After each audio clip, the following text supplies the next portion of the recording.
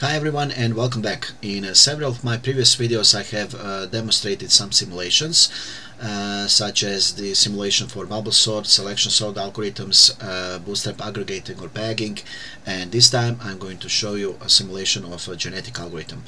So genetic algorithms are used to solve optimization problems. For example, they are used everywhere where you have a large search space of all possible solutions, but using something like brute force is simply not an option because it would take too long, so too much time, and in order to search through that space more effectively you would use genetic algorithm. So genetic algorithms, they have many different variations because well, let's see here. Genetic algorithms start by generating initial random population of solutions, and those solutions are usually not even close to the solution that you are actually looking for. And after generating and evaluating initial random population, you would most likely always go into this loop of selection, crossover, and mutation. In the selection process, you would well, choose one of the algorithms for selection. Sometimes it can be roulette wheel, elitism, rank selection, tournament selection, which was very popular, and so on and so on. And after the selection process, you would do a crossover. So selection usually what it does, it ensures to have the best quality solutions that are later on used in a crossover process. In order to get better solutions throughout generations, usually what we do is we perform selection, crossover, and mutation on most quality solutions. That is the idea here. And here we have also elitism, that is used to preserve the best possible solutions from previous generation. And sometimes, for example, you can have elitism before selection, or let's say after mutation. Like I said, there are really lots of different implementations depending on the strategy that you use for genetic algorithm.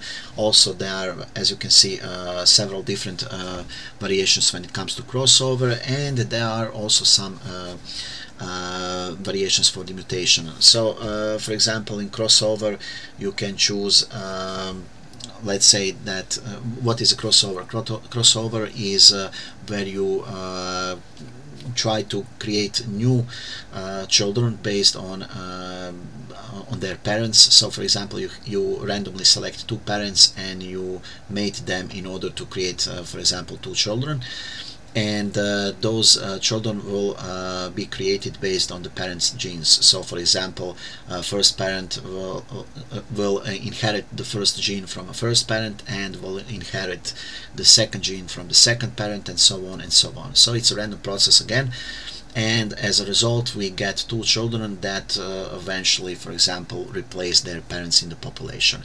And mutation simply ensures to have some random mutation in those genes. So after you inherit genes from your parents, maybe some of those genes can mutate into something else, right, that is not inherited.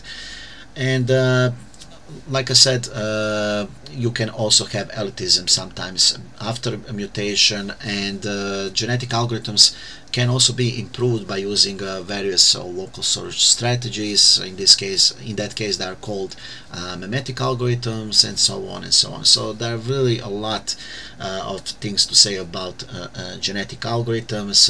It just depends on what the problem is that you are trying to solve. And well, they are very popular in, for example, in PhDs. I was also doing, I was working with genetic algorithms on my PhD. Actually, I was working on a problem to try and find the source code for the compiler, and for pretty much any type of DSL compiler.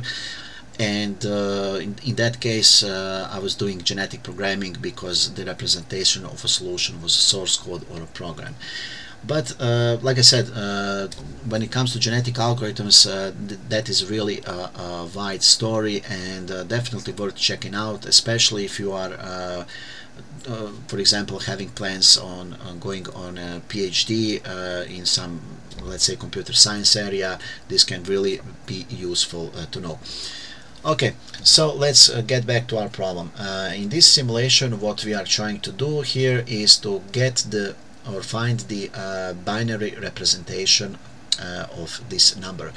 And of course we can easily write a function that can convert this to binary, but for the sake of demonstration, what we are going to do is use the genetic algorithm. And in genetic algorithm, first we need to represent a solution somehow. So I'll just open the source code here.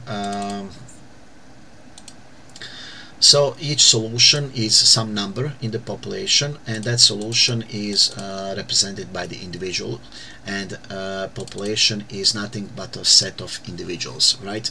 And in order to evaluate each individual, we need to use a fitness function, and the fitness function is very important because it needs to distinguish different individuals in a population by quality, and so you would determine which of the individuals is better depending on the fitness function. So for example, here we are trying to find the binary representation for this number, and after generating initial random population, or in this case initial random set of numbers, we would evaluate each of those numbers, and we would try to find how far is the each of the numbers, how far is it from the target value, and the number closest to the target value would be of a solution that is better or has a better fitness. So I have represented this problem as a minimalization problem, meaning if the difference between currently best solution and the target value is lower, then the best solution is closer to the target value, meaning I want that difference to be the smallest as possible, and that's why this is a minimalization problem. And after that we are going into a loop of like I said, selection, crossover and mutation, and inside the source code here, which I'll just briefly explain,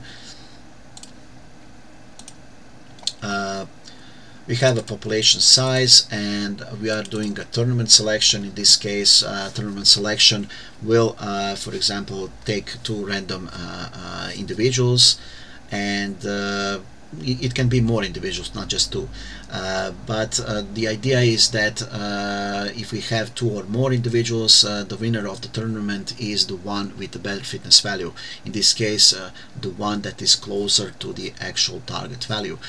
And I also have some other parameters like a probability of crossover, of mutation, and how much elite individuals from the previous population do I want to transfer to the current population, because I want to preserve the best individuals from the previous generation. I can also make this a multi-threaded, but that is not the point of this demonstration, and this is the maximum number of generations that I'm going to use. Why? Because genetic algorithms do not always result with a solution. It all depends on the problem. Sometimes you will find a solution, let's say each time, but sometimes you may get stuck, for example, in a search space which does not contain optimal solution, but you only can find the best solution in that part of the search space. It's actually called, as I remember, local optima. And you cannot simply find a better solution in that part of the search space, and you're simply, like I said, stuck in local optima. And what you want to find is a global optima, which is the best solution in the entire search space. So what we are trying to do here is we create a random population, and then we evaluate that population, and we go into selection, crossover and mutation to try and find the best solution. And we do that until our fitness is didn't reach 0, meaning it is a minimalization problem, as we said. So we want the difference between currently best solution and the target solution to be minimal, meaning 0, or until we reach the maximum number of generations. This is necessary because if we get stuck in a local optima, then we could end up looping forever and not being able to get out of that local optima. So we need to somehow set this termination condition. Okay, so let's demonstrate this. Start. And as you can see here, what happens, actually this is fantastic, very fast. We are trying to find a binary representation for this value here, and in the first generation the best value that he got was this value, and I don't even know what number is this, but the point is that this value here has this fitness, meaning it is this much far from the target value. So what we want is to find a better fitness which is less far from this target value. That's why this is a minimalization problem. And in the second fitness you can see that he found a better solution which is closer to this target value, and in third generation again closer, and finally in the generation 51 we got the optimal solution, which is well, the corresponds to the target value. So we can check this, and I'm going to say this to binary. So let's check this binary solution 0 1. Okay. Just a second.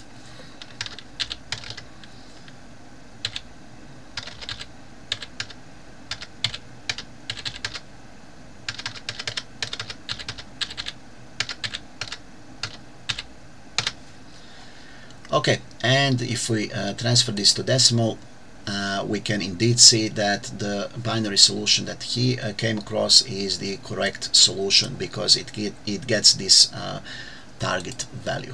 Okay, so I'm not going to talk about the very specifics of selection process of a crossover or a mutation process. That is really an extended story, and we could stuck with that story for hours here, but I believe that you can also research it yourself. I just wanted to show you how effective those genetic algorithms are or can be.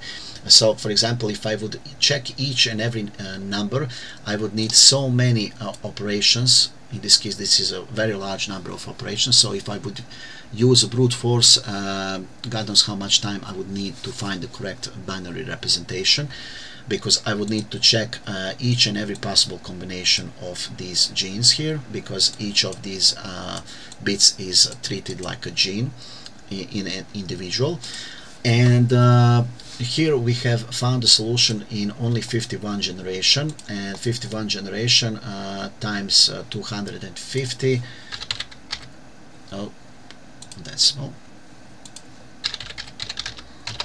So this is the number of queries that we have done, we can say it like that, instead of this many. Right, so you can see how genetic algorithms are effective. But when I start the genetic algorithm second time, you are not necessarily gonna get the solution. You're not necessarily gonna get the same solution. It depends on, for example, sometimes you have multiple solutions that are in your search space. In this case, it was found later on in generation 45. Now let's try again.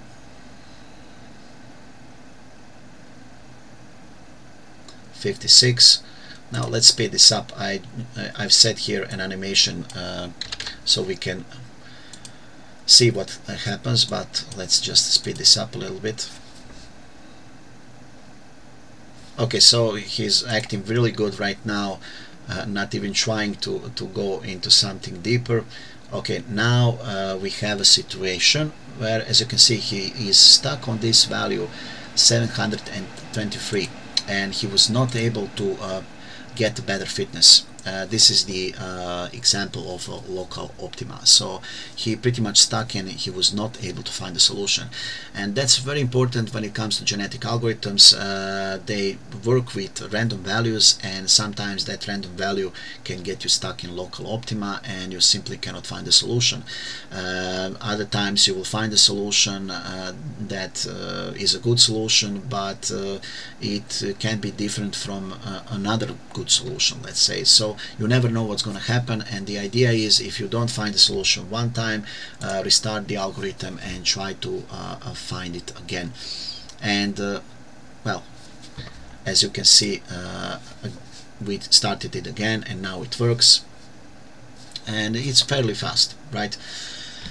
So like I said, genetic algorithms are indeed very good in traversing or searching the search spaces, large search spaces of possible solutions, and essentially are one of the best tools that you can have at your disposal if you are, for example, a PhD student, because many problems, especially these type of optimization problems, can be solved by using genetic algorithms. I hope, guys, that this can be useful for you, and well, see you soon with another video.